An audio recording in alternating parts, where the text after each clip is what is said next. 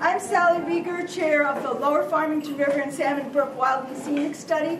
This is a Lower Farmington River and Salmon Brook Wild and Scenic Study committee meeting, but we have a special speaker tonight. I'm just going to take 2 minutes to give you a quick update on Wild and Scenic, since there are a lot of people here who aren't on the committee and don't get those newsletters. One is, in case you don't know it, we are not yet designated. We've been working on this for 10 years, and our bill has been introduced in Congress in D.C. for the 4th time this congressional session. It made it once again through the Senate Committee on Energy and Natural Resources, and it is now attached to a bipartisan energy bill, and hopefully one day the Senate will vote on that bipartisan energy bill and pass it along to the House. And if that happens, then we have to hope that the House Committee on Natural Resources will really like the little changes we made to the bill at the request of the committee chair, who blocked it last time.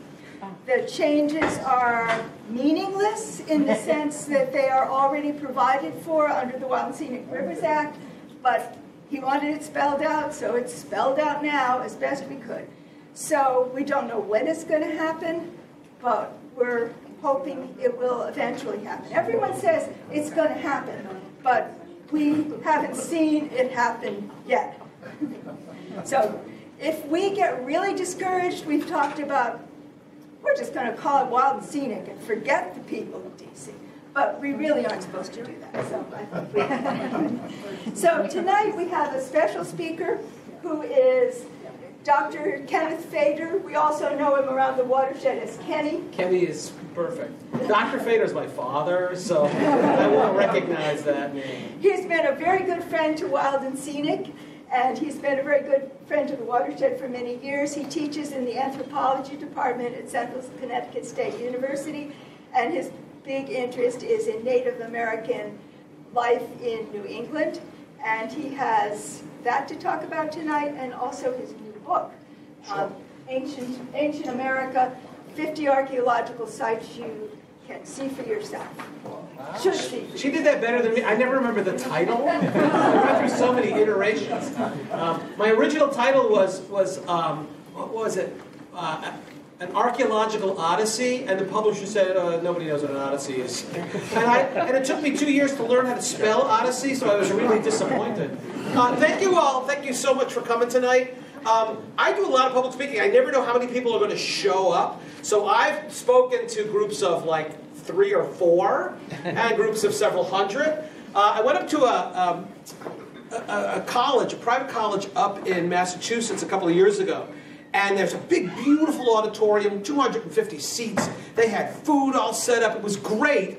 And I walked in, and there were exactly 5 people in the audience. And one of them was the dean of the college who had invited me. 2 were professors. 1 was a student. And 1 was some neighbor who saw the lights on and wondered what was going on.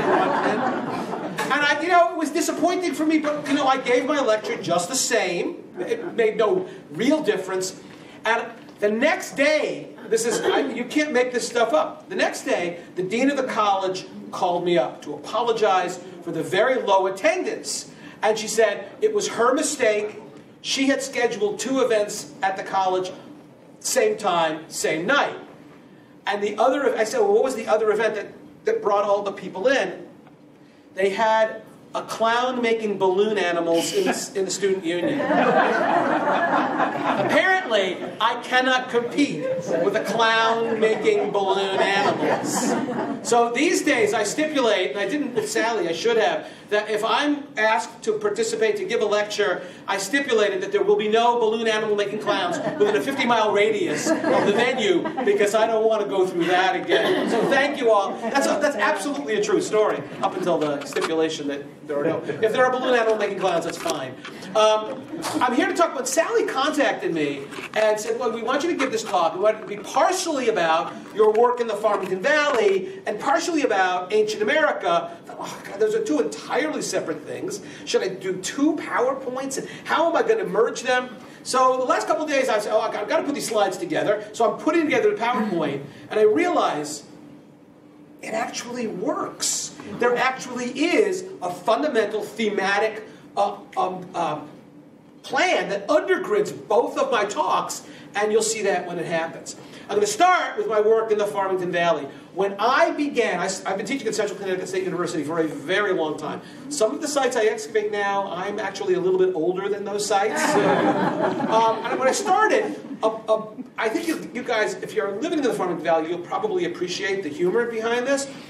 I needed a research project to involve students in, and I immediately thought, well, I'm Central, it's fairly near the Farmington Valley. I was living in Farmington at the time, and I told my colleagues, I'm going to be digging in the Farmington Valley. And they all said the same thing. They said, oh, really not the best idea. I said, why? Well, small river valley, a lot of upland areas. You're not going to find any really important sites there. Okay, Lewis Walpole in Farmington, that's an important site, but that's the confluence of the Pequabic and the Farmington. All right, the Ragged Rock Shelter up in Barkhamsted, more about that later. Yeah, that's an important site, but it's a rock shelter. There are always sites in rock shelters. But the rest of the valley, maybe there were people in the past kind of moving through it, maybe seasonally there, but you won't find a lot of sites in the Farmington Valley. So I figured, well, it doesn't hurt for me to try to find sites in the Farmington Valley. And I always tell my students, negative information is important. This works really well for me when I've got students out in the field for days and days and days, and they're digging holes and not finding anything. And I go over and I say, nothing? No, I haven't found anything. And I go, that's really interesting. That's important. Because then I turn around and walk away and I go, I don't laugh. But negative information is important. So I figured if I spend a few years in the Farmington Valley looking for sites in Farmington, in Simsbury, in Avon, and in the western part, Canton, and New Hartford, Barkhamsted, if we didn't find much, we would know more than we knew before. However, the assumption that we are really not going to find much in there turns out not to be true. This map is a map. Every one of those red diamonds is an archaeological site that we encountered during the Farmington, our application of the Farmington River Archaeological Project. So we've got lots and lots and lots of sites, and you can see there's the Farmington River and a lot of sites in the north flowing branch of the river, a bunch of sites. Actually, this map is incomplete because we have a lot more sites in the western part of the valley as well. So we have lots and lots and lots of archaeological sites, and it only makes sense. First of all, let's talk a little bit about history. So I began looking at the historical records. This is a photograph of a treaty signed in 1673. All of these names here are the marks of Indian sachems. So these are all Tunxus and Masako and other Indians who are signing the document. This, by the way, is the first map of the Farmington Valley. Right here, all right? And now, if you look at it, what's weird about this map? South is at the top. That's typical of old maps. And when you think about it, north isn't up or down. It's wherever you arbitrarily decided to be. There's no up or down in space. So maps commonly were the opposite of the modern way we put set of maps. Now you notice there's this thing called Round Hill right there. In all documents, Round Hill is listed as a large glacial deposit that's 60 feet high. I went looking for it when I first came into the Farmington Valley, and the people in the town hall in Farmington told me, oh, Round Hill, yeah, we moved that. All of the fill that's under the sewage treatment plant, which they are now expanding, that was a glacial deposit, this big, tall hill. So I was able to figure out, where it was. I don't know if this... Yep, there you go. It's Round Hill Square. That hurts my brain to say Round Hill Square? Square Hill Round? What's that about? That's actually an old sign. I think they've replaced that sign now. It's a little shopping plaza, business area. That's where Round Hill was. But now, knowing where Round Hill was, and knowing that in that 1673 treaty, it specifically tells me the direction and distance that Round Hill is from the Tunxus Indian village of 1650. And sure enough, it's behind the sewage treatment plant, and if you walk the plowed fields there, you find Native American artifacts and European American artifacts mixed together because they're trading with the European settlers who are on the other side. Oops. Now this, I flipped the map upside down, so all the words are upside down, but now north is at the top. So from Round Hill, Farmington is defined as 5 miles to the north, 10 miles to the south, 3 miles to the east, and 8 miles to the west. That's Farmington. All right, so now I'll read this from, oops. So that includes Avon, Farmington, most of Burlington, Plainville, 2/3 of New Britain, a bunch of Southington, and on and on and on. Most of Bristol. That's 300 square miles. By the way, by the time the Europeans are done settling the land claims, they have 300 square miles, and they've left the Indians 300 acres. And in the treaty, by the way, in the treaty, the English are, this is in Hartford before the Revolution, the English are very clear that the Indians got the better deal, and they flat out say, because after all, the Indians got us Englishmen to live among them. And that's far more beneficial than all that land they gave up. They say that out loud in the document. The Indian village is right here, the Tungsten Indian village. And in fact, that village is still there. So when we're looking at these historical documents, we know that the historical baseline, middle of the 17th century, yes, there are Tungsten Indians living, there are Masako Indians. We know where some of their locations are. We know from early histories of people building houses in East Weetog that they are encountering Indian burials and digging them up, and we don't know what became of those. We hear about places along the river in Avon and Farmington where hundreds, thousands of arrowheads are being picked up. So many that the legend is that a great war took place there. But in fact, we're just looking at an accumulation over a very long period of time of a lot of people moving in and out of the valley, leaving behind broken stuff, hiding stuff for future use and never coming back for it. And those things are all the archaeological artifacts that we deal with. This is typical. This is up on the top of Talcott Mountain. I bring my students here. I get students digging with me. This down. From all over the country. So people who have never been to Connecticut, never been to New England, and they're just, one of the things we take for granted is how green this place is. So I got students coming in from the Southwest who they fly in and they go, it's just so green. They've never seen anything like it. We take it for granted. Yeah, it's green. It's trees. But you know, when there are trees every 14 or 15 miles where they come from, it's very, very different. So I take them up to the top, and then I bring them down onto Nod Road, and I show them the floodplain of the river in front of us. The river's behind me. This is in the fall, obviously. And there's the High Blind Tower. So one year, I had a student from California. And I brought him out to show them Talcott Mountain. And she wasn't being ironic, and she wasn't trying to be funny, but I pointed and said, there's Talcott Mountain. And she looked at me and she said, where? And I said, right there, right in front of you. And she goes, I don't see it. I said, no, it's right there in front of you. She literally said, is it on the other side of the hill? And I said, no, that's Talcott Mountain. So she laughed. We had a good laugh about it. She went home, of course, the end of the summer, and she sent me a postcard. All right, this is Mount Whitney, and on the back of the postcard, it says, Dear Ken, this is a mountain. What are you going to do? For us, the Talcott Mountain is a really important landmark. It actually separates Indian tribes on different sides of that mountain. That was the thing. I'm going off on a tangent here. In the winter, sometimes Route 44 closes. It's a real barrier to trade and transportation and travel.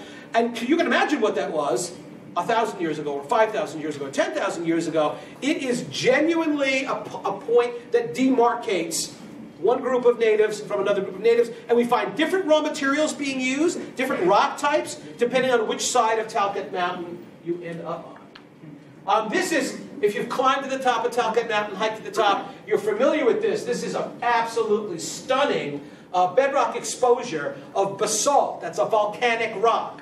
And that's been sitting there for 180 million years since the last igneous activity hit this part of the world. And that rock erodes in these long, narrow blades. And Native Americans picked this stuff up. As much as 5,000 years ago, they knew where the good basalt was, the good rock that nature had provided them. They climbed to the top of Talcott Mountain. The reason I know that is I find these chunks of basalt miles away from the source, the bedrock source. The only way it's getting there is if somebody climbs to the top of that mountain, grabs those pieces and brings them down to their village, and I will show you a spear point in a little bit made from Talcott Mountain basalt 5,000 years ago. And all these the archaeologists are, I think, as a matter of course, environmentalists. Because the environment provides us with the background, the stage that marks the experience of ancient people. They rely on natural resources for their survival, and they're never going to live too far away from a fresh source of water. They're not going to live too far away from where there's good stone or good clay for making pottery. They're not going to live too far away from a place where there's good wood for construction and for fuel. And so we look at the Farmington Valley, we try to put ourselves in the position of ancient people. Where would we settle? Where would we put a village? Where would we put a camp? Where would we place a quarry based on the raw materials that are there? And here's something that I will guarantee you, take this to the bank. If we know about important resources in the valley, the native people knew about at least 2 or 3 times as many. There are rock sources. I know that the natives found these rock types, and they made tools out of them, and I don't know, and I don't know any geologist who knows, where did they get that rock? It's in the Farmington Valley someplace. We don't know where it was the native people. This was painted during the Depression in the Norwalk High School cafeteria. And it's called The Plants and Animals, or is it just the Animals of Connecticut? You see this cutout? That's where the door was for the cafeteria. So an artist was hired during the Depression to paint around the door. Oh. And so you've got, obviously there's deer and fox and skunk and raccoons and bears and all manner of birds. What this artist was attempting to do is to present us with, this is the wildlife. These are the wildlife resources available in Aboriginal Connecticut. Well, we find the bones of some of these critters, and we find the remnants of some of these animals in our archaeological sites. Certainly native people were reliant on these animals and plants, and at least since the last glaciation, the last deglaciation, the animals living in Connecticut are more or less the same as we see today. And geese, and coyotes, and porcupines. These are all photographs that I've taken in the Farmington Valley. So these are all animals that I've encountered. Oh, well, yeah. We were talking about bears before. That's not the original look of the bear from years ago, but we got more bling now. And, of course, deer. Maybe the most significant because you've got a lot of meat on a deer. You've got the deer hide for the males. You have the antlers.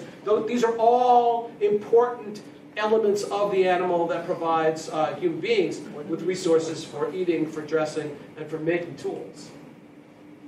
One of the things that we do, along with looking at the environment in Farmington Valley, is, I haven't done this in a while, is we used to send out questionnaires to people thinking, hey, listen, I'm new to the valley. There are people who've been farming here forever, people who put in tomato gardens, or put in a swimming pool, or put in a deck. They dig holes in the ground, and when you dig holes in the ground, if there are artifacts, if there are, I'm going to use that word artifact, and then I'm going to tell you about a funny story that happens to me, right? Artifacts, meaning spear points and pieces of pottery and whatever, that people moving soil are likely to find those or encounter those. So we send out questionnaires to people. One year, and I'm not going to name any names, but a landowner, property owner, who owned a substantial amount of land in Avon, didn't send back the questionnaire. We sent it with self-addressed stamped envelope. And I thought, why didn't I called? I know he's a busy man, maybe didn't have time to fill it out, and said, yeah, no problem.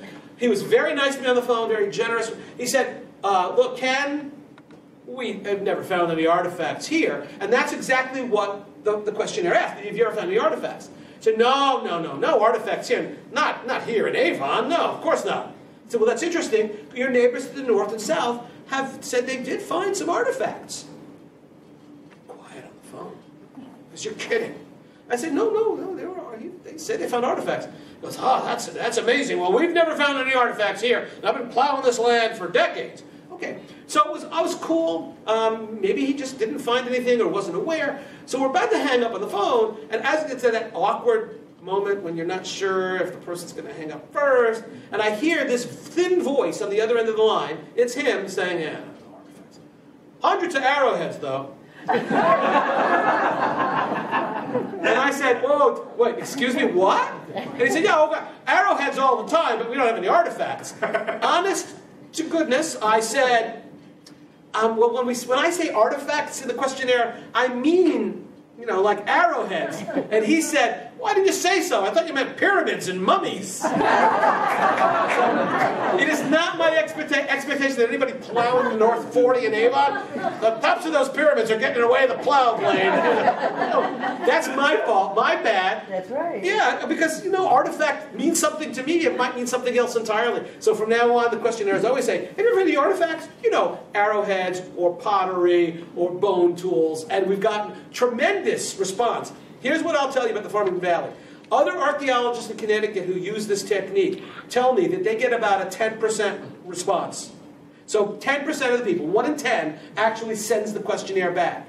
Typically in the Farmington Valley, I got a 50% response. Wow. And now, a lot of those are people who say, well, I've never found anything, but I'm really interested. Will you let us know what you find? And people who found stuff have it in their garage or in their basements, and generously allowed me to look at these things, photograph these things. It's been amazing. And when I tell people, other archaeologists in the Farmington Valley, I get like a 50% response rate. They don't believe me. They know that's not possible. We get 10% if we're lucky. I think that just shows that people around here are maybe a little, more interested in putting their own modern lives into the context of people who've been living here for thousands of years ago.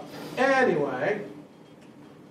So these are the kinds of things people show me that they've been collecting for years and years and years, putting them in a cigar box, putting them in a shoe box, not knowing what to do with them, not knowing how old they are, and then graciously inviting me into their homes to look at the artifacts that they're finding. These are right across the street from the high school in Avon High.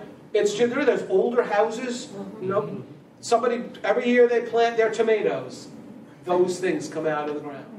What's the white stone?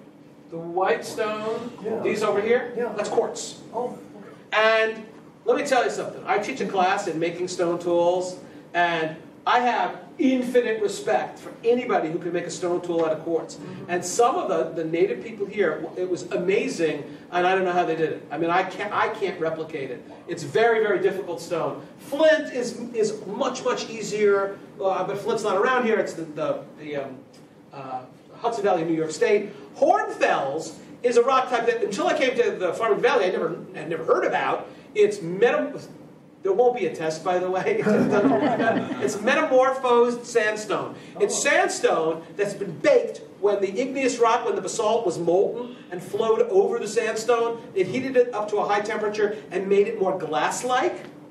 And it looks a lot like flint, but it's not. And here's where I love teaching, because you can really disgust undergraduates so easily.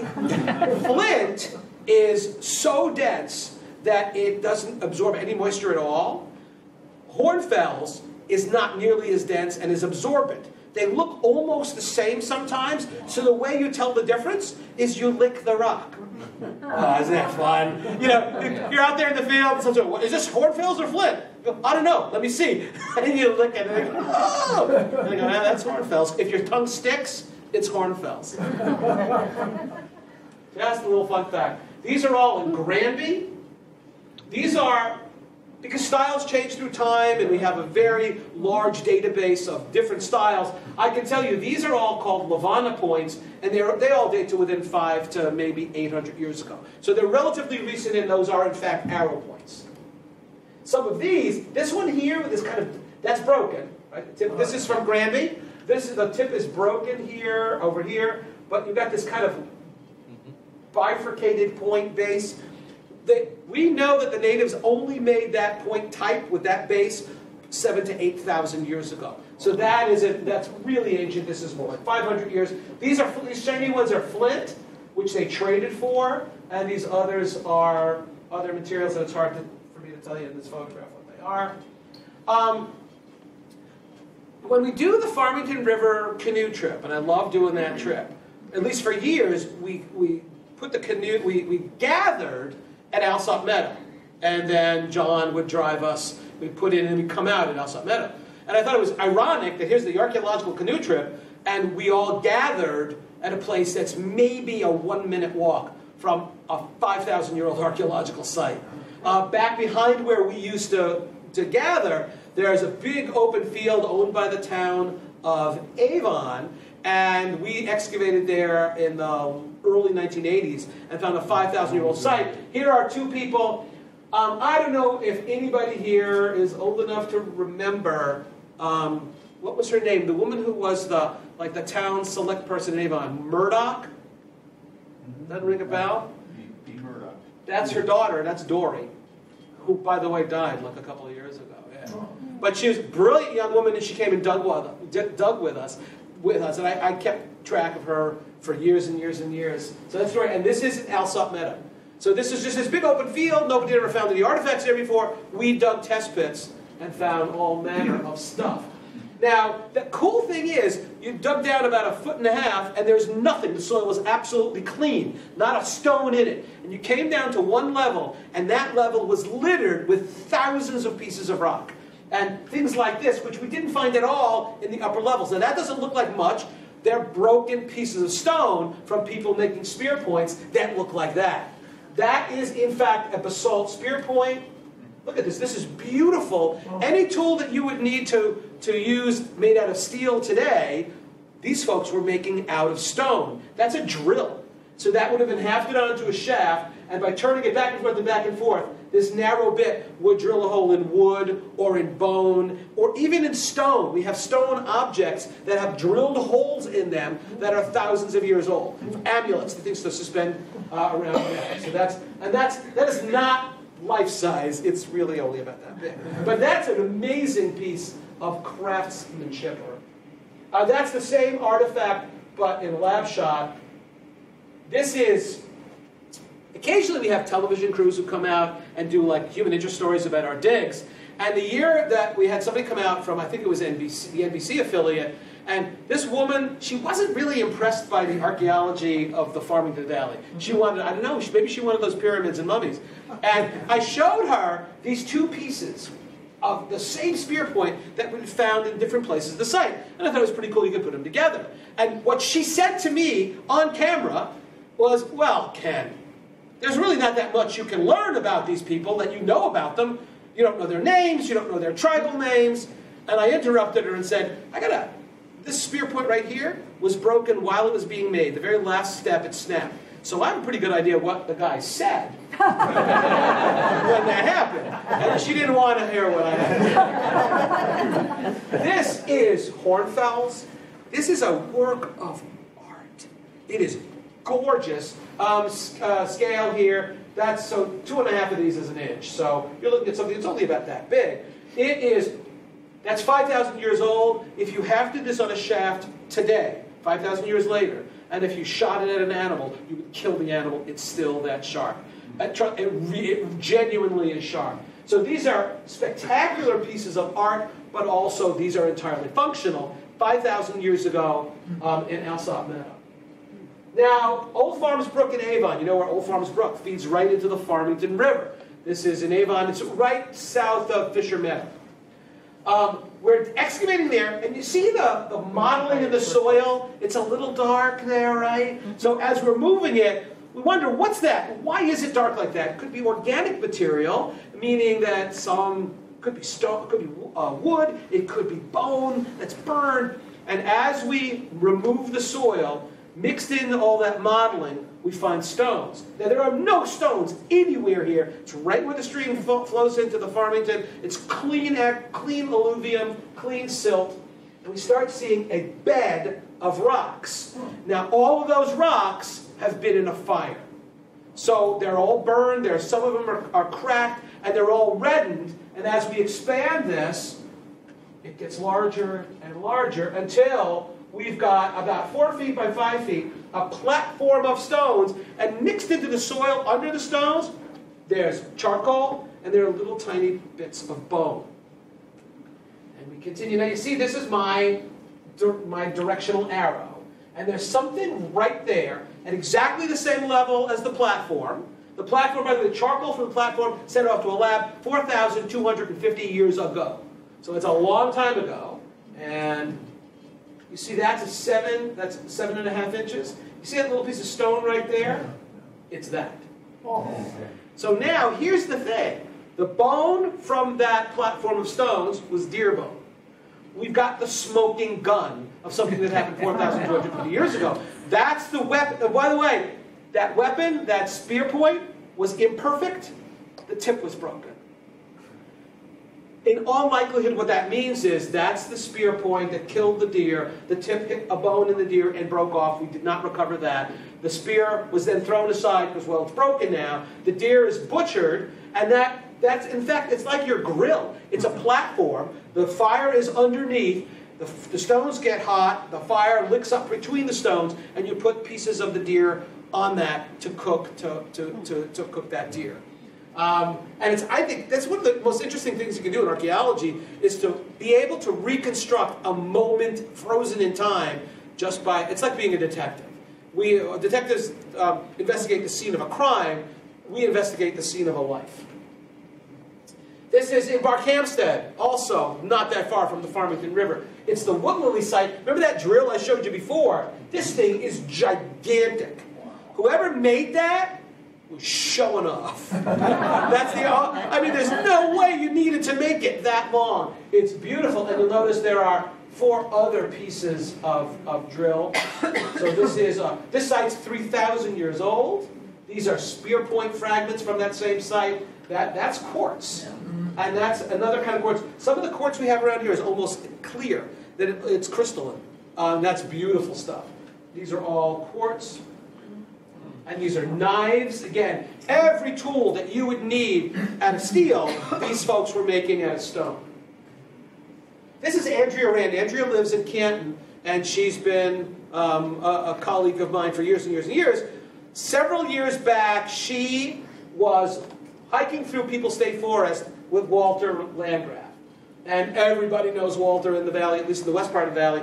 Great man, was a teacher, high school teacher, became kind of a volunteer for what was then the DEP, revived the Stone Museum in Peoples Forest, and was a historian and he did archaeology with me, an environmentalist, a really great guy. He and Andrew were walking through the woods in Barkhamsted, in Peoples Forest, and they came upon these stones sticking up out of the ground. Let me go back one. See that stone right there? The only thing that was significant about it is it's soapstone, or steatite, which is a soft rock that we know available only in discrete places, but that natives exploited that stone because you could carve it. It was a soft stone, great heat retention, thermal shock doesn't exist for soapstone. They make wood stoves with soapstone panels today. Vermont Castings, I think, makes a line of them. And I have one of those. They're great. They really retain the heat well. Well, there is raw native soapstone in a couple of discrete locations in Connecticut. Wherever it was, Native Americans found it, they quarried it, they carved it into bowls, and it was very important before pottery came into this area, which is about 3,000 years ago. So before pottery, if you had access to soapstone, you had a valuable, rare, and precious raw material that was of great value. So this is my crew. When we got to the site in 2011, we didn't know what we would find. There were just these 2 rocks sticking up out of the ground. Ultimately, what was that going to look like? And you start seeing this. We found quartz and quartzite tools, which are the tools used for carving soapstone. Soapstone has a hardness on the Mohs hardness scale. It's about a 2. Quartzite is a 7. Quartzite's a lot harder, so you can carve the stone with another stone. Now remember, this is what it looked like when Walter and Andrea got there in like the late 90s. So you see that one little boulder here, one little boulder here, one little boulder here. By the time we're done, whoa, that's what you're looking at. That entire chunk of soapstone is carved all over the place. It was used again and again and again to remove soapstone bowls. That's a preform. That, we call them unharvested bowl forms. So there's one here and one there. This is from the air. So there's an unharvested bowl there, there, there, there, and there. And that thing would have been heavy. That's a lot of work drilling those things out. This is another shot of it, maybe a better shot. And when people ask me, well, what happened? Why did they abandon this site? This site is abandoned almost exactly the same time that pottery comes into the area. So it's there's an economist who calls something like that disruptive innovation. Right? So it's an innovation that just completely disrupts everything. It's like a microchip. Suddenly everything changes. The automobile, everything changes. Where before you had to live pretty close to where you worked every day, with the automobile, that's no longer the case. It changes the face of America. This changed the face of Connecticut. When pottery came in, and these guys are working dutifully on this rare resource, they live there, it's theirs, and somebody walks in with a bowl made out of clay and says, that stuff is of no value. We all have clay in our backyards. We don't need soapstone. And that's the quarry is abandoned at that time, and we see the use of soapstone go down to very, very low levels. It picks up again in the historic period when soapstone slabs are being used as bed warmers by the colonists. So this is an artist's conception of somebody actually carving out one of the soapstone bowls. And that is a soapstone bowl that we found. It's broken, but there's the lug. That's the handle of it. You see the curve of the top, and the thing is about this big. And it's heavy, but it must have broken while they were carving it, and so they abandoned it, just threw it in garbage. And that's archaeologists are all about garbage. We like garbage. We like people who leave a mess. The Walt Landgraf Soapstone Quarry has been named as, it's been honored as a state archaeological preserve. There are about 35, 36 of them in the state of Connecticut. We have, in the Farmington Valley, I think we have 3 of them, which is for the entire state. That's a lot when you only have 35, 36 of them all together. So there's a booklet. If you're interested in more about the Soapstone Quarry, the booklets are available at the Barkhamsted Historical Society. Like, give them $5, I'll give you a booklet. It's 24 pages, beautiful. Talking about some more sites in the Farmington Valley, a lot of you probably are familiar with the Lighthouse site, the poem written by Lewis Mills in 1952. Historical archaeology of the period during which there's writing, is a different game than prehistoric archaeology, which is what I'm used to. We have written records. We have the names of the people who lived at this village middle 18th century through the middle of the 19th century. This, you can't read it, but I'll show you a close-up of it. This is one of my favorite documents that I ever found. This is Barkhamsted Town Hall. It's the birth and death birth records. This is a page of birth records. So the first column is the date. The next column is the name of the baby. And you see that a lot of them, there are no names because the babies hadn't been named yet. Then the sex of the baby. So you see female, female, male, female, male. The names of the parents, the ages of the parents. Color. The town clerk was supposed to look at the baby and decide whether it was white or black or Indian. And then the last column is the place of residence. What's super cool is on May 14th, a little girl was born, Solomon Webster, who I know is a Mohegan Indian. Mary, who is a descendant of the founders of the community, James Chogam and Mary Barber, a Narragansett Indian and a white woman. And you notice the last column? Officially recognized as a community, Barkhamsted Lighthouse. So that's real. And can you read the color of the child? Nearly white. You know, there's so much stuff in modern America about racial tensions and what are you? You're mixed race. And here, the town clerk in Barkhamsted in 1858 is looking at a baby going, I don't know, not really white, not a black child, not Indian. I'll say nearly white. So next time you fill out your census, say, they ask you what color you are. I go, I don't know. Come and take the Pittsburgh paint chart and look at my skin. Tell me what I am. But the place is called the Lighthouse because the stagecoach driver is driving by, who had they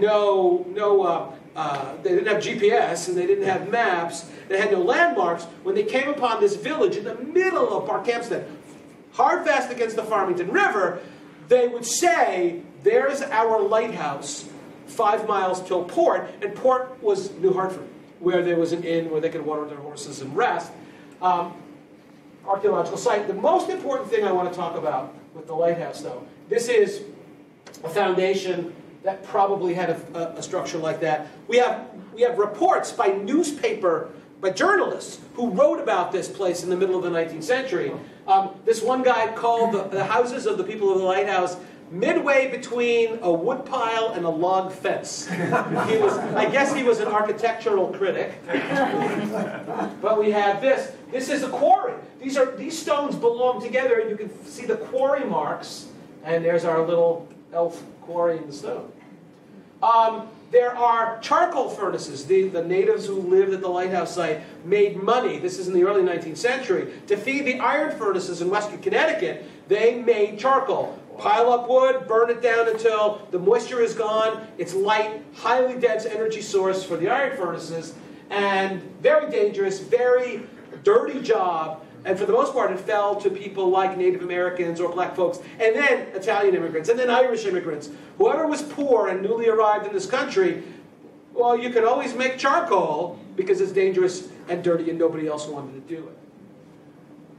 And Lewis Mills talks about the grinding stone, and it's right there, easily found, and the cemetery. Now, here's the thing. So I'm doing this field work, and we're on TV, occasionally we're on TV, and this gentleman here pulls up we're stopped for lunch, we're on the side of the road, this is East River Road in Barkhamsted, we are right up against the Farmington River, and that's Mr. Raymond Ellis. He gets out of the pickup truck, I'm sitting down, and Mr. Ellis thrusts out his hand, and he's a lot bigger than I am, and I stand up, and he says, "Shake my hand." Yes, sir. And he points up to the hill, and he says, "You just shook hands with one of them. I'm a descendant," and he called him Jimmy Chogum. I was blown away by it. He took me up, I took him up. He had never been to the site.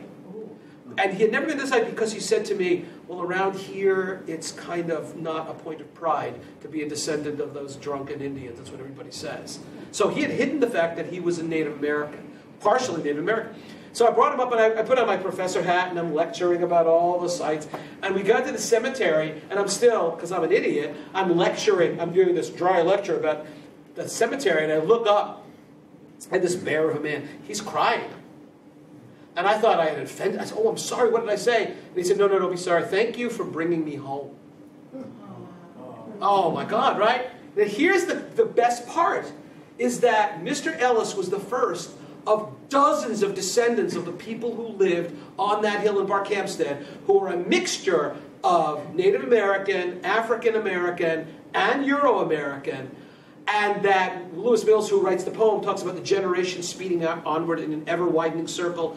Absolutely true. And now the descendants, it's also a state archaeological preserve, the people in the background are all descendants of the Lighthouse Tribe. The Farmington River Coordinating Committee provided us with money to put signage up at the site. The woman doing the reveal is Connie Dubois, who is a 9th-generation descendant of James Chogum. She lives not in New Orleans, but a town north of New Orleans.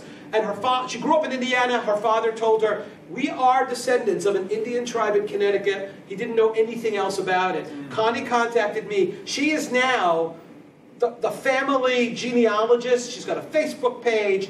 And what Connie did, there are people in this who look like Native Americans. There are people in here who look white. People who look something in between. There are folks in the family who are very, very dark-skinned, who look like they are African American, and they are, but they're also white and they're also Indian. And there was July 4th in 2015. There was a reunion. The family showed up. I got to show them the cemetery. I got to give them the tour like I gave Mr. Ellis. And So they're the guests of honor in the July 4th parade, the whole family. And they all have their red shirts on. And I met with Connie before. I asked Connie, I want to get a really good place to march. You guys are marching. I want to get a good place to get pictures. She says, well, come to the staging area. I want you to meet some people. So I did that. And we're all talking. I said, Connie, I really want to get a good spot. She goes, no, you don't have to watch the parade. You're going to be in the parade. And I said, what are you talking about? And she goes, you're going to march with us. I said, Connie, this is for the family. And she said, well, Kenny, you are family now. And it was like, oh my God. And there I am. You can't miss the hair anyway. But there I am with the members of the family. And this was my Norman Rockwell moment. But Norman Rockwell, 21st century. It's Indians and black folks and white folks, and we're all part of the same family. And the fact that the family understood that, you know, what you're doing, Feder, is helping us regain our story. And that kind of is where I go into the next part here. Because what I did, this 50 Sites book, what I'm doing is, in fact, trying to tell people in America, we've got a vast and fascinating history here in this country that doesn't start with Columbus and it doesn't start with the Vikings, but goes back a lot further. And we're all Americans, so it's all part of our story. Now, the reason I'm showing you this, we in New England are very proud of the fact that our towns are old, that they're established a long time ago, and every town has its sign, right? Yeah. Welcome to Farmington, incorporated 1645, and we go around, you know, going, we're bad, you know. We are older than anybody. So I'm in Bluff, Utah. The natives, that's mostly Navajo, they are self-aware. Bluff, Utah, established 650 AD. So, okay, you Puritans in Connecticut, can you match that? No, we really can't. Bluff is a lovely town. I'm going to come back to it. Bluff is in the southeastern corner of the Bears Ears National Monument. That's the one that there's some controversy about, and I'll give you my unsolicited political opinion after that. So I have been, that's my book, Ancient America. I think Sally asked if I had copies that I could sell. I don't. I have, if anybody, please don't feel obliged. I have these flyers that get you like a 30% discount if you buy it directly from the publisher. So if you're interested, I've got them. No stress, no pressure at all. But they make wonderful presents. I just all right. So wait, let me go back one. So the thing that started me on this project is I got a letter from a student, and maybe it had to be 2008. And it was one of those letters that I occasionally get. Dear Dr. Feder, you won't remember me. I didn't. And I wasn't a really good student. I checked. He was being honest. He said, but I took your class 4 years ago, 2004. And it was a great class. I was just not a good student then. But I really loved the pictures you showed of the archaeological sites that you've been to. So this is before this was even a thought in my mind of writing a book about it. And he says to me, so it's 2008, he took my class in 2004, so it's 4 years later, he's tracked me down. He said, well, Dr. Feder, I just want you to know that I'm married now and I have 2 children, a 3-year-old and a less than 1-year-old. And we were traveling in Arizona, going up the I-17 from Phoenix to the Grand Canyon. And while we are driving, we pass a sign that says Montezuma's Castle. Now, of course, I had to point out to him that it's not Montezuma's Castle, no apostrophe S. It's just Montezuma Castle, but I'm a college prof and I'm allowed to do that. So he says, we passed the sign for Montezuma's Castle, and I turned to my wife, this is him talking, and I said, remember that crazy archaeology professor I told you about? He showed a picture of that place. It looked really cool. It's like a castle. Do you mind if we pull off and see it? It's a real easy hike. I remember him saying it was a pretty easy hike. And he said, my wife said, fine, get the kids out. 3-year-old can run around. The less than 1-year-old is in the stroller. She won't, she'll have good, get some fresh air. And then the rest of the letter is him saying, Dr. Feder, you really turned me on to something I didn't even know existed. And that made me feel really good. I mean, I'm not making little archaeologists very often, but if I can turn somebody on to the vast and impressive archaeological history of our country, and they actually go out of their way to see some of it, this is, you see this hole in the cliff right there? Well, when you walk along this path to right under it, that's what you're looking up at. And it's a 17-room pueblo. It's about 1,000 years old. It's about 90 feet off the bottom of that cliff. So, from the bottom, yeah. So, and then he tells me, oh, my wife loved it. I loved it. My little one, well, you know, she was in the stroller. She had a good time. My 3-year-old, when we got back to the car, my 3-year-old turns to me and said, Daddy, when I grow up, I want to be an archaeologist. So here I am as a college prof. I'm not thinking I'm even affecting one generation, the generation of my class. I've got multi-generational impact. And that's Montezuma. It's just an amazing place. This is one of the 50 sites in the book. Now, that's what inspired me. It's this guy saying, you know, we want to know more about these. So I did. I'd already seen some of the sites, went on this 50 sites odyssey over like years and years and years. And in 2016, November, the book actually came out. And I'm incredibly pleased with it. It's been so great fun, been really well reviewed. Yes, a lot of them are here, and a lot of them are here. I'm doing a book 2, which is kind of a little bit of an off-kilter version of the 50 Sites book. And there are a lot more in New England and elsewhere. So Southwest, Northwest, here in the American Midwest and Southeast, lots and lots of sites. And it's really hard to read. All right, this is a map, 1784, of the United States. You can't read this, but what it says right in this narrow band, Connecticut. That's the northwestern territories of Connecticut. The end of the Revolutionary War. In order to give benefits to Revolutionary War veterans, land was offered to these folks living in Massachusetts, Connecticut, Rhode Island. Go west, young man. That was the go west, young man. It wasn't Nevada. It was Ohio. And this land was made available to folks living in New England. If you were a Revolutionary War veteran, go out there and get some free land. And they moved out in great numbers. And one of the towns they moved out to was Marietta, Ohio. And here's what they found in Marietta, Ohio. A conical mound they dug into the top, and they found Native American skeletons. Now, what's really interesting, and these are folks from Massachusetts, Connecticut, and Rhode Island. In many other parts of the country, when those were found, the graves were defiled, the bones were thrown away, and the artifacts were kept. And then the mound was bulldozed. These folks did not do that. Obviously, it's still there. Interestingly, what they said was, and we know this is exactly what happened. They said, this is sacred ground to the ancient people who lived here. We are going to maintain it as sacred ground and use it the same way they did. This is an artist's conception. This is in the early 1800s. There's the conus, the burial mound that's 2,000 years old, and in the foreground, they put their own cemetery. When you go there today, it's open to the public. It's called the Mound Cemetery. You can see the mound in the background. That's 2,000 years old.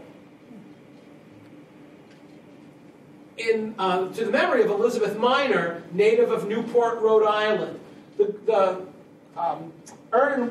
willow design, the weeping willow design, which is super common. Go to the cemetery right here in town. You'll see that all over the place. Common in New England. It's in Ohio because those people were New Englanders. Look at this guy, Seth Hart. He was born in Berlin, Connecticut, November 13, 1804. Family moved out here. He died in 1881. And this is what that cemetery looks like. It's really impressive that you've got these two different cultures, two different time periods, treating this as sacred ground in which their dead are buried. It's one of my 50 sites. You can visit it. It's free. You park in the neighborhood, cross the street, and you're in the middle of a 2,000-year-old cemetery and a 200-year-old cemetery. Cahokia Mound State Park in Illinois. Cahokia, it was a Native American city that dates to its peak around between 1200 and maybe 1400 AD. Population of between 10 and 30,000 people. 200 mounds, including Monk's Mound, which is by volume the 5th largest pyramid in the world. That includes the Egyptian pyramids. This is an aerial photo of it. The chief's house, the leader's house, was on top of Monk's Mound. This is in the museum. They have a great museum there. This is the Pyramid of the Moon or Pyramid of the Sun in Teotihuacan outside of Mexico City. This is the Pyramid of the Feathered Serpent, a Mayan pyramid at Chichen Itza. This is Monk's Mound, the mound at Cahokia, and this is Khufu's pyramid at, in Giza. So yeah, this is a lot bigger, but the footprint there is almost as big as that, made entirely of earth. It's an amazing site. This is an artist's conception, the central part of the city. That is a palisade of 20,000 logs that encased the central part of the city where the more important people lived. And the artwork there is just astonishing. It's a little piece, but the carved faces. This is a sculpture of a woman nursing a baby. This is fine art, ancient art. And see right there, that guy in blue? They dug him up, and he was in his mid-40s, surrounded by dozens and dozens and dozens of other burials, and most of those other people were sacrificed. They were killed to accompany this guy to the afterlife.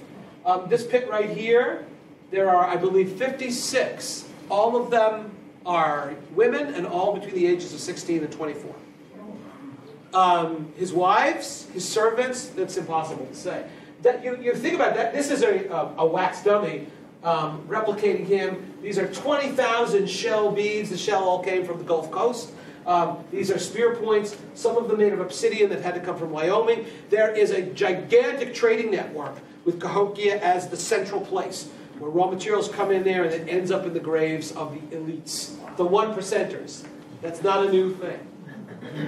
Further west, Canyon de Chelly, and then we get back to the whole idea that the work that I'm doing, the purpose of it, one of the purposes is to give people back the history of America that too often is ignored in books. When I ask my students, what do they hear about Native America in their social studies classes, for the most part they say, well, we know that there were Indians here and then Pilgrims. So that first paragraph is about Indians, and then the Pilgrims are here, and there's not, the stuff that I talk about in my classes is revelatory, and it shouldn't be. This is stuff that's the history of America, and we're all Americans. Canyon de Chelly is in Arizona. It's on the Navajo reservation, but it has sites that are both Navajo and ancient Hopi. And so you've got these beautiful, amazing cliff dwellings. But the story I want to tell at Canyon de Chelly is this one here. This is called Massacre Cave. And the Navajo tell the story. The Navajo lived there. This is in the 18th century. And the Spanish wanted Canyon de Chelly for themselves. They had fresh water running through it, really good agricultural land, great places to graze horses and cattle. And so they fought a war against the Navajo. The Spanish drew the Navajo soldiers, or braves, out to another part of the canyon to fight. The Spanish left behind a contingent who hunted down more than 100 women and children and slaughtered them in 1805. And that's called Massacre Cave. It's a story handed down by the Navajo from generation to generation. Let us never forget what happened to us. But the interesting part of the story is, and I was told this by a Navajo who gave me a tour of Harris Hardy, great guy, who, by the way, Harris told me that when he was a kid growing up, and he's got to be in his 40s, when he was a kid growing up, all the other Navajo kids made fun of him because his grandmother wanted him to learn perfect English. And they said, why? Well, we don't have to deal with white folks. You just need to learn Navajo. And his grandmother said, Harris, you are an ambassador of our people. And when white people come here to look at the remains of Canyon de Chelly, you need to tell them our story. We don't need other people telling our story. We need you to tell the story. And she told Harris the story of what happened in Massacre Cave. A young boy was in Massacre Cave with his mother and his aunts and his grandmothers, and they all died, but they made sure that he lived by burying his body, by burying him in their bodies. The Spanish came down, checked, they thought no one was alive, and they left. The little boy escaped, found a Navajo family outside of the valley, and grew up. And when he returned, he painted this. Oh, yeah.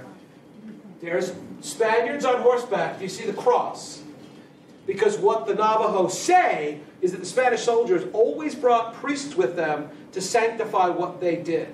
And so the Navajo say today that the priests gave the okay to the soldiers to slaughter the men and women in the cave.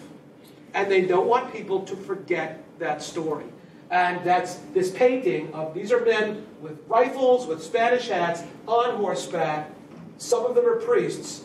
And what they're doing is they're leaving the canyon after they slaughtered the women and children. Occasionally, when in my tour, I happen on places completely by accident. This is land controlled by the Bureau of Land Management, Three Rivers Petroglyph Site and picnic area. And I stopped and said, oh, petroglyphs. This is the most spectacular petroglyph site in the entire Southwest. It is amazing. A lot of bighorn sheep, woolly bighorn sheep. These are at least 800 years old. This is my favorite.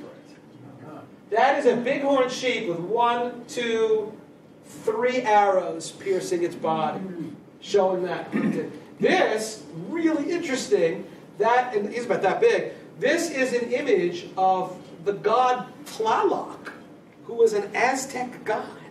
What is Tlaloc doing in southern New Mexico? It's contact between the Southwest and Mexico. We know that when the ancient Mexicans made their turquoise artifacts, they have a lot of them, there's no turquoise in Mexico. They had to get the turquoise from the Southwest. New Mexico, Arizona, Nevada, and Southern California. When I was an undergraduate student, that's a long time ago, my professor was working on this, and we would go every day into the lab and we would drill pieces of turquoise and take that sample and put it in a nuclear reactor to trace its elemental composition.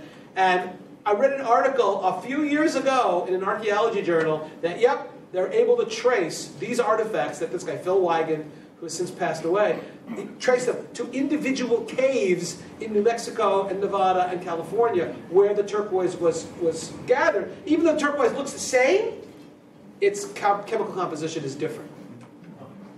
And strange bird. That is a rain cloud image among the Hopi. So this is some kind of a god that is living in the rain clouds. That's another bird. See this animal here? I have no idea what this is. What is that? It's not a cow, because it's too old for cows. I don't know. This is not the United States, right? This is Nazca. You've probably, in the Ancient Alien show, they talk about this all the time. Oh yeah, it's aliens who did this. This is in South America, right? They're called intaglios. We have these in America. In Southern California. They're the Blythe intaglios, right close up to the Arizona border in Southern California. That's 180 feet from here to the top of his head, 120 feet across. Talk about serendipity. So I'm at the Blythe intaglios, and I can't take good pictures of him because you've got to be way up in the air. As I'm leaving, a woman and her husband start walking up, and I see she's got a drone. And I go, hi, who are you? And her name is Desiree Eckstein, and her husband's name is Ken. All right, I like that. And she goes, yeah, she has a business, a drone business. She does a lot of photography. And on their days off, they like driving around and finding really cool archaeological sites to photograph. I said, oh, I happen to be writing a book about archaeological sites. She has been a real friend. Number one, she and Ken have directed me to other sites where there are these large-scale line drawings, and she supplied me photographs that I've put in a couple of books now. That's her image from her drone, as is this one. It can't be a horse, because these things are about 1,000 years old, and there are no horses in North America. There are 10,000 years ago, they've become extinct. Spanish reintroduced them in the 15th century, so we're not sure what they are. By the way, this guy, the native people, the Indians in that area, they'll tell you what that is, and I can't pronounce it, but that's a spirit god who lives in the sky. And they say their ancestors did that on a big scale because that way the god who lived in the sky can see his own image. And some of the natives say there's another one. Some of the natives say that's a cougar. It doesn't look like a cougar to me, but what do I know? And this is just a spiral, which is a typical image in the Southwest. Canyonlands National Park, spectacular place, and this is Horseshoe Canyon. I'm walking down into Horseshoe Canyon. It's about an 800-foot drop. And you see off in the distance, you see there are some images there in this alcove? States. Those are pictographs. See this guy right here? He's 7 feet tall. So he's from the bottom, he's 15 feet up off the surface, and from here to here he's about 7 feet. There are more than 24 of these spirit images, and these are 2,000 years old, perfectly preserved because of their location in an alcove, and it just doesn't rain a lot here. The cool thing about this, and it was something I noticed, and I asked the ranger who was there.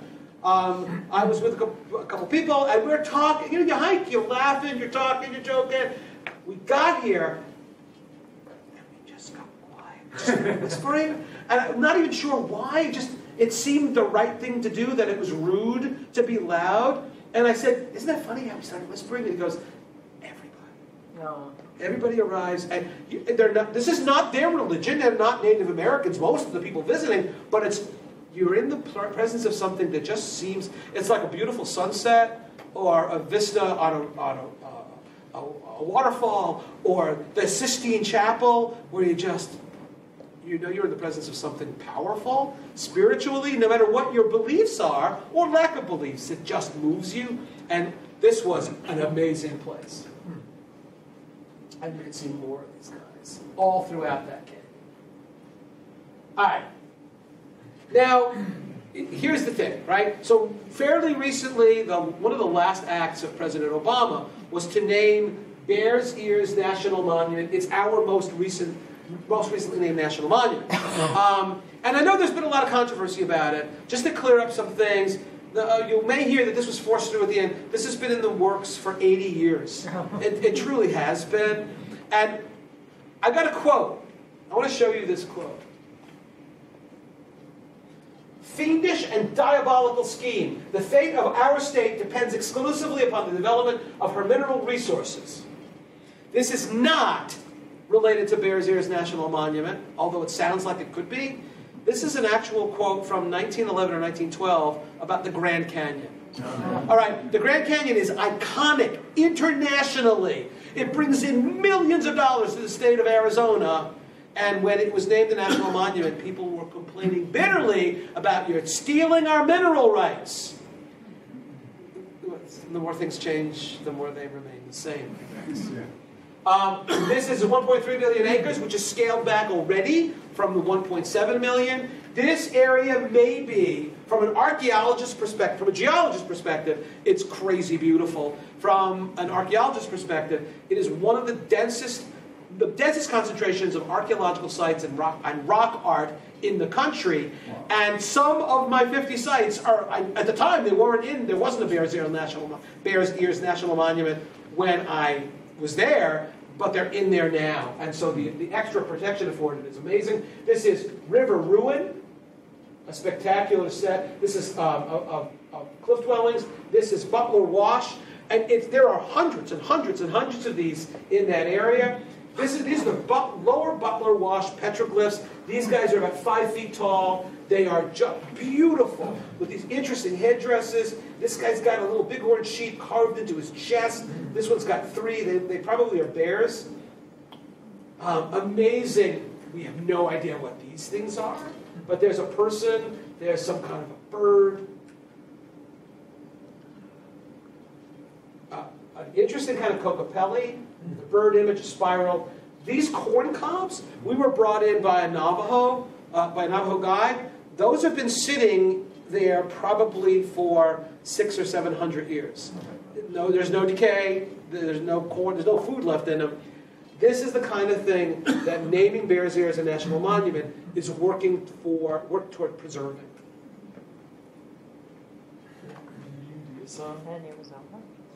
Now, you know, I do the Farmington River every year, and that's what I'm about capable of doing, you know, that kind of flat water.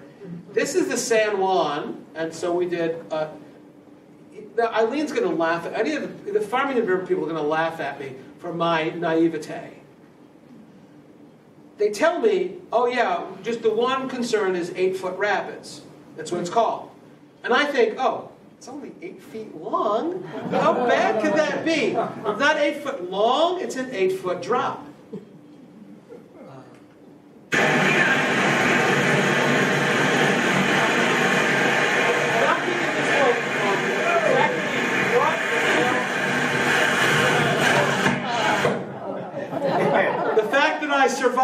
I'm here to tell you about it. So Bears Ears almost got me before it was even Bears Ears. And what you do is you tell the Navajo guide what you're interested in: geology, biology. We saw bighorn sheep grazing by the side of the river.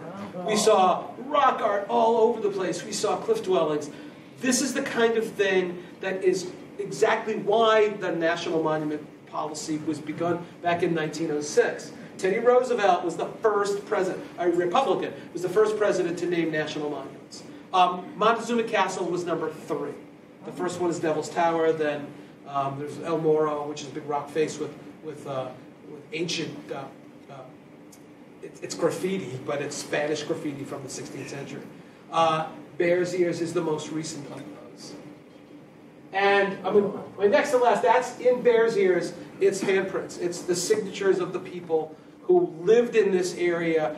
The strongest supporters of the naming of Bears Ears are the Native Americans who live in the area. If you know anything about the Navajo and the Hopi, they don't agree about anything. Neither one has forgiven the other side for all kinds of stuff that happened in the 1700s.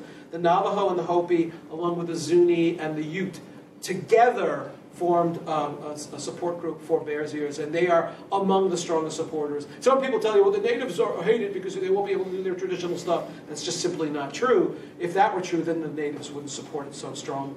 And I think that it's one of the most significant places that I've been to in my odyssey. Obviously, I can't tell you about all 50 of the sites, but these are places that are worth celebrating, worth preserving, and worth visiting and seeing for yourself.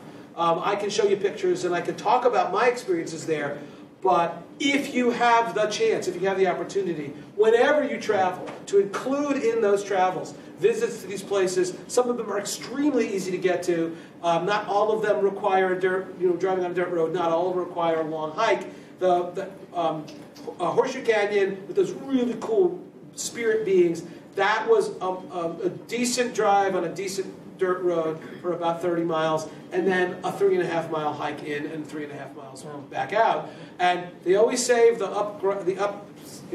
going up for the last part of the hike. And I like doing that now when I'm going up and I'm stopping, and I see like 8-year-olds just sailing by me. I hate you. I hate you so much. But in any event, I like to end with that. I'll end with a picture of the book again because they make lovely presents. Did I point that out? It's kind of, this is that immediate connection to people who lived in this area 1,000 years ago. It's their handprints, right? They put their hand in pigment, they put it on the wall, and it's, in a way, that's the beauty of archaeology. If it's your ancestors, that's an immediate connection. But even if they're not, this is a way to connect with people who were here a long time before we were. And I think that we owe them the preservation, protection, celebration, and visiting those sites so that you can experience for yourselves, you can engage in antiquity. And there's a picture of my book again, and I think we're allowed to stay in here for 15 more minutes. So I would love to answer questions if you've got questions. Yes, sir. Quick question, quick comment. I hike in the Superstitions, and in the Tonto, there's a national... Tonto National Monument, yeah. There's a hike up to 2 villages. It's half an hour at best. Fascinating because the handprints of the people 800 years ago are in the mud. The question for you is ground penetrating radar of any value as opposed to digging and hoping to find something? I took the class. Okay. On Friday, the last Friday of October, a person who does ground penetrating radar is going to meet us up at the Lighthouse Cemetery, and we're going to try. That's a way of looking at a cemetery without doing any... I'm never going to dig those graves up. I mean, that would be crazy. But we might be able to discover something in the ground penetrating radar. GPR works... This is a way of... It's a remote sensing technique. And it's a way... It works really well in very sandy soil, where the only thing in that soil are artifacts or buried walls or burials. And so it's worked really well. I don't know how well it's going to work in Connecticut. Out there, it can work well, again, in really sandy soils. But the point about the handprints, what's incredibly cool is there are handprints in Paleolithic caves in France that date to 30,000 years ago. People have, for tens of thousands of years, a way of saying, I was here, is putting their handprint on the wall. And that's it blows me away. Indonesia, there are cave paintings, newly discovered, 40,000 years old. One of the themes, handprints. So it's this universal need for people to leave their mark. Yeah, when you hike up there, you're not allowed to touch, lean against anything. And here's my embarrassing admission. I've never been to Tonto. I intended to go one, and we just didn't run out of time. You'll love it. Yeah, oh yeah, definitely. Yes, ma'am. So how big are these hands compared to yours? Those were, well, but you know, I'm 6'3", and so my hands are really big. Come on, I'm not 6'3". Pay attention. So they're about the size of my hands. What they find in the cave paintings, sometimes the handprints are small, and they're either women, or in some of them maybe children. And the idea there is that it's younger people who accompany the artists into the caves, and their job is, they're a mile down in a cave, their job is to make sure that the lamps stay lit, because you don't want those going out. Because it's not like, well, I'll use my cell phone, it's fine. And so while they're making sure that the light stays lit, that they're playing around and they're using the pigment to make their handprints. Conceivably. Yes? Early on you mentioned, you showed the basalt formation on Talking about, yeah. And then you said later, one of the arrowheads you showed, I guess, is from that. How did you establish that the arrowhead was actually from that formation? I can't tell you it's from that specific formation. Okay. But here's the deal. There are at least 3 different layers of igneous rock that make up Talcott Mountain. 3 different time periods, 3 different extrusions of lava. Each of them are different textures. So there's one that's super fine grained, there's one that's much coarser, and one that's garbage. So you can't make any rocks out of the garbage rock. You can't make any tools out of that. The one that's kind of in between, not your best choice. So it's the fine grained one, which is I think the second of the flows. So and that the exposure I showed you was the second basalt flow, not the first, not the third, but the second. So I'm almost certain that the tools we find are made from that second flow. So at least I know which of the 3 flows they were exploiting, because the natives knew which was good rock for making stone tools. But from there versus a flow that is 80 miles away. Well, my reasoning would be that site where I showed you that point is about 2 miles away. Okay. So if you got really good rock 2 miles away, you don't want to go. You don't need to go 80 miles. So yeah, I mean, it is indirect. What I'm saying. It's likely it came from. Yeah, I think that's the most likely scenario. Yes. Is that soapstone glacial erratic or something? Oh man, I wish I could tell you that. We've been digging that for 3 years and we still haven't figured it out. More than likely, yes. So you look at the rock, surrounding rock, and there's no other soapstone. And there's like a boulder over here and a boulder over here and a boulder over here. So in all likelihood, from the north, it's being pushed down from sources. There's a big deposit up in Northampton or somewhere up there. Yeah, there was a big one in Bristol, Connecticut. There are a couple in Rhode Island. Oh. Yeah, so there, and a lot of the old ones have been played out and are gone. So we're just lucky this one is in the state forest. But yeah, it probably was plucked out of some source further north and dropped, all on the east side of the Appalachian Mountains. Yes, sir.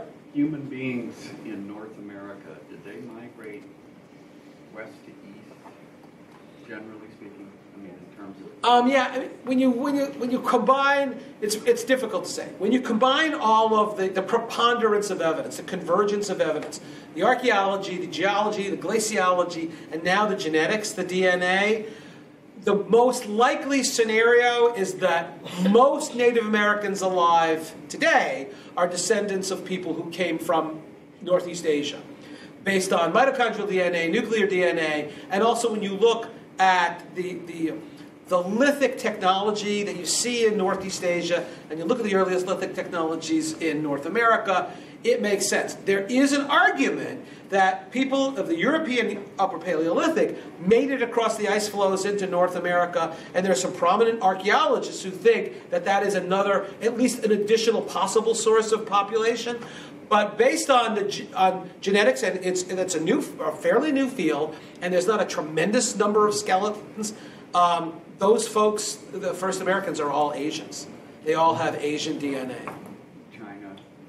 Yeah, you're looking at, it's the Lake Baikal region of Siberia seems to be the best source. So they're coming up through what is today Siberia, and they're adapted to life in the Ice Age. The Bering Land Bridge is opened up, and animals are moving both ways, and people are in Northeast Asia, and they're probably following those herds. And you know, it happens slowly. It's not like suddenly there's a land bridge. It's like every year the high tides go out, and they don't come out back so far, and it's like old guys like me saying, when I was a boy, you know, and the kids don't believe you, and then eventually the tide goes out, and now there's that thing that you thought was an island, well, you can walk to it, and there are animals over there, and this is pretty cool. There's no competition, and that slowly but surely people moved from the west to the east.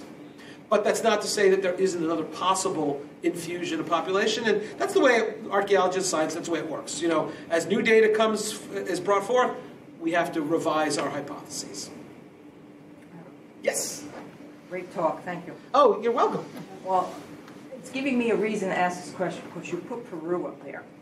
And I went to Machu Picchu just recently, and it's magnificent. Yeah. And all of these artifacts show what the Indians did during the time to build and do whatever. They said they never found a single tool. What's the theory of how they ever created this? Up at Machu Picchu? Yes. Machu Picchu was like, let me give you an analogy, or maybe it's a metaphor. If you went to Camp David today, the presidential retreat, would you find a lot of tools that were used in the creation of Camp David? Probably not. The construction stuff, that's gone now because it's this presidential retreat. We don't need those tools there. Machu Picchu was effectively a retreat of the ruling class of the Inca. And so this was a place, it wasn't like the lost city, and it wasn't like the place they were hiding. It was like Camp David for them. And there was a year-round population of people who basically were their servants, but the kinds of tools for making the site, well, you wouldn't need those up there anymore because the site's already been built. That's the best explanation I can give you. But then you go further down in the valleys where they're making the same kind of architecture, same kind of engineering. You find the tools, the stone tools used for making those sacsayhuama, the enormous stone blocks. And it's the same kind of architecture, the same kind of masonry. So it's not like what's at Machu Picchu is like this incredible mystery. We know how they made those things because they were, even when the Spanish arrived, they were still making them down lower, not at Machu Picchu. So, you know, it's so often the case in archaeology, we can't go back in time and actually see what's going on. So we have to surmise stuff. We have to hypothesize stuff. And when new data comes forth, we change our explanations. But that's the best thing. The aliens created that. You can leave now. The aliens made it. No. Well, it's always aliens, isn't it? Here's the deal. I was on a National Geographic special with Giorgio, the guy from Ancient Aliens. I never met the guy. You know, we film our little bits. And they didn't put this on TV, and I can understand why. When I was being interviewed, I said to them, I love being on shows with Giorgio. I've been on a couple of times. Because on those shows, those are the only times I'm not the guy with the weirdest hair. Yes, I think. So we have this archaeology canoe trip that the Farmington River Watershed Association hosts every summer. And please, come on, it's a blast. Yeah, if you don't know about it yet, I want to make sure you know about it now. You mentioned that Alsop Meadow is a wonderful site. So I actually have two questions. Number one, would it be possible to blend a tour of Alsop Meadow itself into a canoe trip sometime? And question number two is, if we could all go out for a day, what tour of sites in the valley would you suggest? You guys see the lighthouse site has signage, so that's a great place. The soapstone would be led by you. Yeah. Soapstone Quarry. You see what the archaeology around here is not overtly visual in most cases. I can take you out to Alsop Meadow. There's a field. See that field? It's a 5,000-year-old site. There's nothing to see. Yeah. But if you go to the soapstone quarry, we're maintaining that. We're hoping to keep that open. We're hoping to build a little kiosk nearby, so that'll be open to people. We'll have a trail to it. So I could take people out to that. That alone is worth, half a day. It's a really cool place. The lighthouse site just down the road, that's also a really easy one to see. Yeah. Most of the other sites, I could take people to sites that basically it's, trust me on this one, there's an ancient site there. But I would love to do it. We could talk about that. And I think people would probably, it would please me, I think, as much as it would please anybody else, because I would love to do that. Sally, is there a sign-in sheet here tonight? I don't have a sign-in sheet. We could have a sign-in. You could have a sign-out sheet. No, Nobody leaves without signing their name. Sign-out. if people are interested in a trip like that, maybe you want to leave us your email. Oh, yeah. And we could work something out, like in the spring, take people out there. No, Okay. absolutely. Hey, Mike has a sheet because we normally sign in. This is really an official Wild and Scenic Study Committee meeting, which is great to have all you people here who aren't on the committee, and we so much appreciate your coming. And I also want to mention that Joyce Kennedy Rames is here tonight, sort of a special guest. I knew she'd be embarrassed when I did this, but without Joyce, we never would have gotten our management plan and our study report together. So we very much appreciate all she's done. She went and moved to Colorado, which probably her mom agrees with me that this was not the best idea. That's a hell of a commute to here. It was just for you, Kenny. Oh, my God. But, Mike, if you would stand by the door and grab people as they go out. So that paper on right now. Are you standing around? Okay, excellent. You know what? Even if we're just talking about, we could stop at the Barkhamsted Historical Society. They're great folks, and they've got some. There's an exhibit there from the lighthouse site. We could go up to the lighthouse site. That's a little bit of a hike, not much. And then the soapstone quarry is a 15-minute hike, not terribly taxing. But there's all kinds of stuff to see. And I do those all the time for the Friends of the American Legion, People State Forest, and for the Barkhamsted Historical Society. I would absolutely love to do at least that much for you guys. And we can go to Alsop Meadow and just walk around. We can go up to Fisher Meadow and walk around. So whatever you like, whatever your preference are. You're never going to get me to not volunteer to give people a hike where I get to talk. Yes, ma'am. I work for a nature center, not in this area, but I came because we have started doing a Native American thing because the school systems are now doing the First Peoples. Unfortunately, they're using the Iroquois, so we're trying to get the Tunguses because we live here in Connecticut and most of the people who come to this. Right, of course, yeah. So, if you have grandchildren in there or you're involved in school systems, see if you can get them to do it. It's Absolutely. ELCCT, which is Environmental Learning Centers in Connecticut. We're out of Bristol. One of my favorite things to do these days is when I'll get students who come through and do my archaeology field school, but then what they do after that is that they get jobs teaching in high schools, and they're given a curriculum, social studies, they go, yeah, that's fine. Let's talk about Indians and archaeology, and they're kind of through the back door introducing that stuff and doing it well. They're starting to do that as part of the fourth grade curriculum. That's great. That's great, yeah. Do you have your flyers? I'd be happy to give them. Oh, I do. I did not pay her to suggest. See, I want one. That's my Thanks, Kenny.